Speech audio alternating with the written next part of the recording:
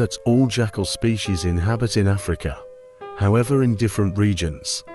The black-backed jackal inhabits throughout the savannas and woodlands of South Africa, Botswana, Namibia, and Zimbabwe, among other countries.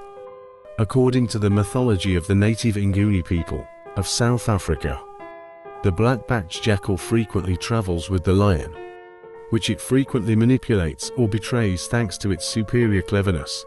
Jackals cooperatively hunt and feast on antelopes, reptiles, insects, ground birds, and fruits.